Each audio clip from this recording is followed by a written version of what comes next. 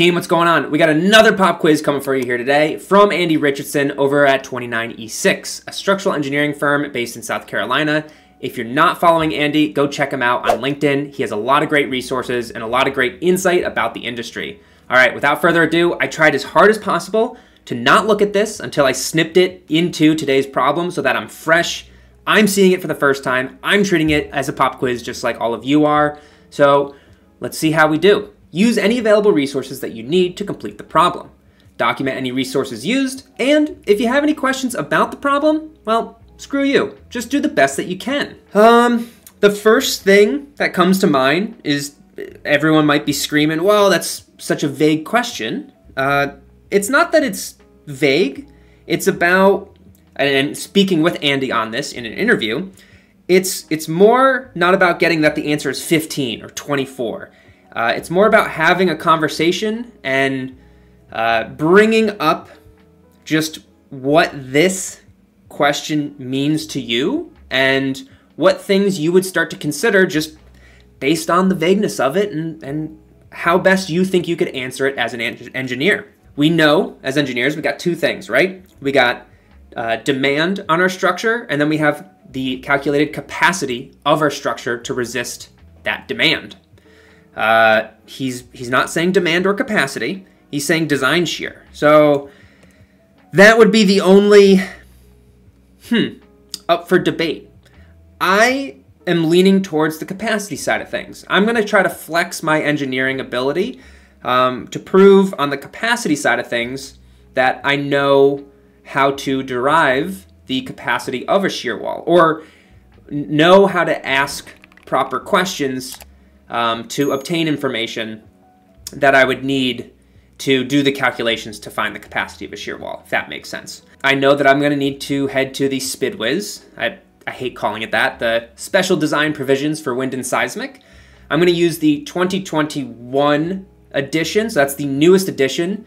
I would check to make sure that it is adopted into the state or local building code. I don't think it's transferred. It's a very new provision, at least that edition, that 2021. So you'd want to make sure, has it been adopted, has it not been adopted, or you've got to use a previous version, 2015, I think, was the previous one to that. So there's that aspect to it. I'm using the 2021. Let's get that down. To get capacities for shear walls, I think it's chapter 4. Chapter 4, question mark. So I know I need to go to those tables. And those tables will give you capacities depending on how you specify the construction of the shear wall. So there is no set capacity for a shear wall. And this is not true with just wood. It's true with any shear wall of any material type. So how thick a wall is, what it's constructed of, the material composition, fastening schedule, length of wall, height of walls, aspect ratios, openings in walls, solid walls, all of those kinds of things can modify or do affect the strength of the wall. I think that right there would probably kind of cut the conversation if Andy was asking this. He'd say, all right, pretty much get what you're saying. I think you're on board here, but maybe not. Maybe he's like, I think you're still doing smoke and mirrors. Show me a little bit more. Because it did say resources, so I did say a resource, the SPDWIS, but let's go into it. So I did pull it up on the screen, so I'm going to do this as raw as possible. There's going to be some little edits to cut out my ums and some blank space in between there, but I'm not cheating in the background, okay? Okay, Andy, I promise. So he did ask for design shear, so we're not going to talk about hold downs. We're not going to talk about, I guess we could talk about transfer down into your foundation, but I just want, here it is, the nominal unit shear capacity for sheathed wood-framed shear walls, wood shear wall assembly types.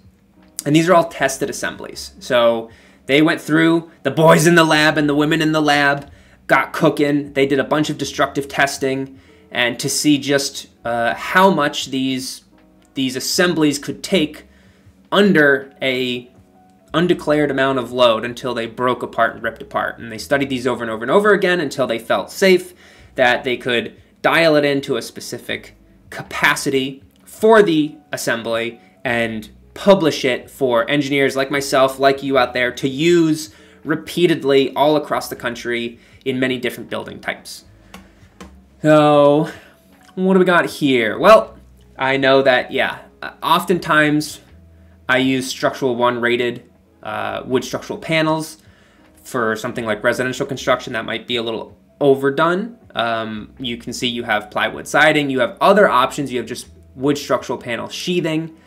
But for commercial construction, at least here in the Pacific Northwest, it's often that we always specify structural 1. It's just the highest grade sheathing material that you can get, and it's much more robust. And it just, if you're doing multi-story, 3-4 stories of wood, people already get a little hesitant on that. But when you're doing that type of construction, you want to be using the highest grade materials that you can get. Then we get into, well, the sheathing of your wood shear wall is the thing that is resisting your shear forces. Or it is also, can be said, I guess, is the material that is the load path to take that demand at the diaphragm down to the foundation. So the sheathing is the thing that does that. The studs of the wall, they help fasten the fasteners to create the wall, but the studs are actually things that transfer gravity forces. So we're gonna go 15-30 seconds.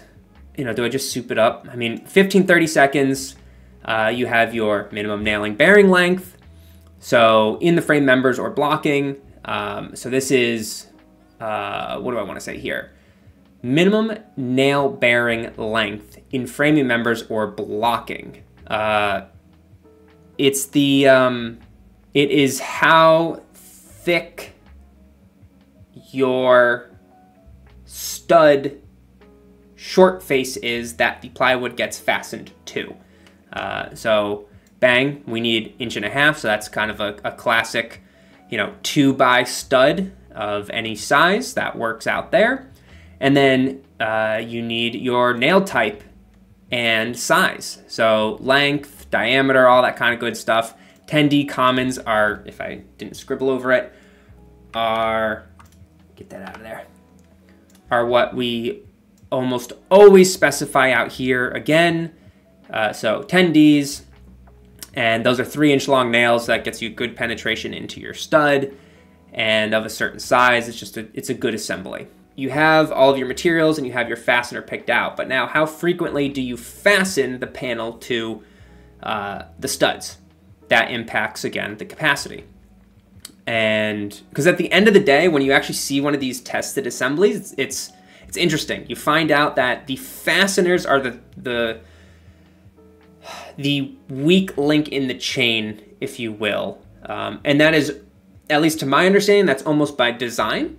So the plywood is not the thing that's going to be shearing apart under load. It's going to be the fasteners either shearing apart, deforming, popping out, coming loose in some way. And that is the failure mode of your wall. And that is, again, from my understanding, what you want, because 10D nails, a nice long nail, is made out of steel, and that's actually a ductile material, so that can deform back and forth. There's many different failure modes of nails in single shear. They did a lot of testing on that.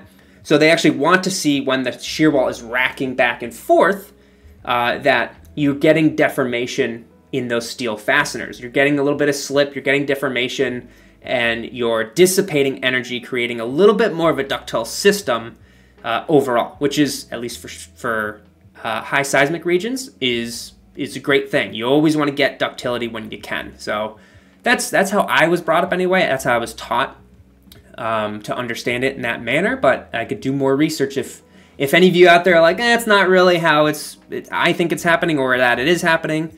Let me know in the comments down below. Let me know. I want to know.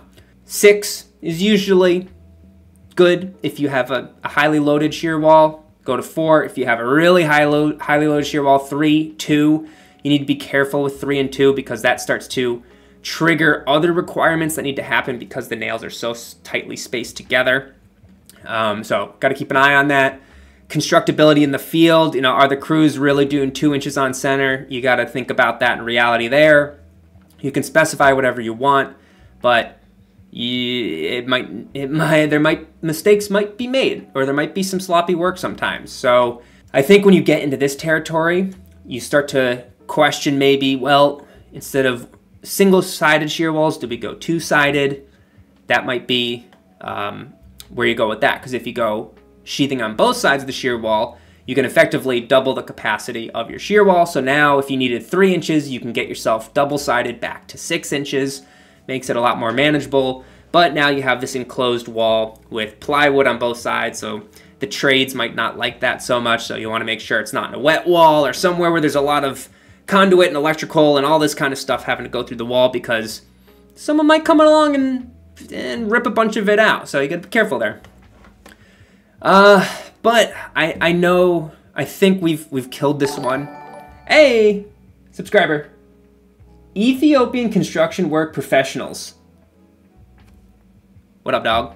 Thanks for subscribing. That gets you V sub N. That's your in-plane shear capacity PLF of 950. Don't think that we're done there. Then you gotta always go down and read the footnotes for this big honkin' table. Wood is footnotes are always critical. Don't skip these. For today, we'll assume everything's kind of hunky-dory, pretty standard. Doug fir, your specific gravity is just 0.5. Things really aren't changed at all. And the only thing that we need to understand is, how are we going to display our capacity? Are we going to do it in ASD, allowable stress design, or are we going to present it in LRFD, load and resistance factored design? Depending on which one you choose, you modify this value in the table. So this V sub N will turn into either V sub N over omega for ASD, or phi V sub N, if I can get to that feed's supposed to, that line's, oh god. Hang on, let's try it again. Phi V sub N for LRFD. And that kicks you over to the beginning of chapter 4, where it tells you what you need to do. And for this new version of this SpidWiz, it also depends if you're doing seismic design or wind design. And you know what? Let's just, for seismic design of diaphragms and shear walls, ASD allowable shear capacity shall be determined by dividing the nominal shear capacity, V sub N, by 2.8. And for LRFD, shall be multiplied by 0.5. No further increases shall be permitted. For wind design, so they break it out this time. Go seismic wind.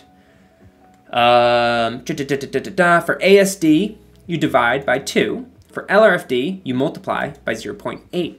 That's it. I guess we really spent all of our time in the actual SpidWiz, not actually doing any physical calculations to get anywhere to answer our pop quiz question, but that's sometimes the point, and that's the point of Andy's quizzes. It's not just, I don't want just the technical juggernaut in here ripping through telling me the answer is 5. I want you to form a discussion with an open-ended-esque question, because boy, I'll tell you, a lot of what engineers get for problems on their desk on a day-to-day basis is open-ended. There are assumptions that need to be made. Engineers reduce those assumptions as much as they possibly can, asking questions to the architect, to the contractor, getting information from site, figuring out what are the exact parameters so that I can engineer it appropriately. But oftentimes in this world, there are always a couple of unknowns, and you still have to come to a solution. You have to find a solution that best fits the problem, and everyone then agrees on it, and you move forward from there. And you have confidence with your solution, even if there are some unknowns. You just make them known, and everyone understands, and then you move forward from there. So, Andy, I hope it was enough for all of you out there. Let me know which direction that you went. You might have even not gone capacity. You might have went demand side of things. And you were talking about live loads and dead loads and all this other hoo-ha, blah, blah. Why would you do dead loads? Oh, no, because you do dead loads and live loads if you're looking for, you know, shear walls and you need to do global stability and overturning. So what's the you know, gravity loads on that wall, and then what's the lateral loads in combination of that wall? So you could go a whole different route. You could make a whole thesis out of a separate topic that I didn't even think about here. And that's the beauty of it. Hey, if you're still here and you're like, why am I here? And you're not subscribed, but you thought it was kind of cool, subscribe down below. Why not? It's totally free. You can unsubscribe at any time. It always helps drive the channel to more aspiring engineers or engineers in the world just trying to better themselves. If you have any other questions, let me know in the comments below, and I'll catch you guys next time. Peace.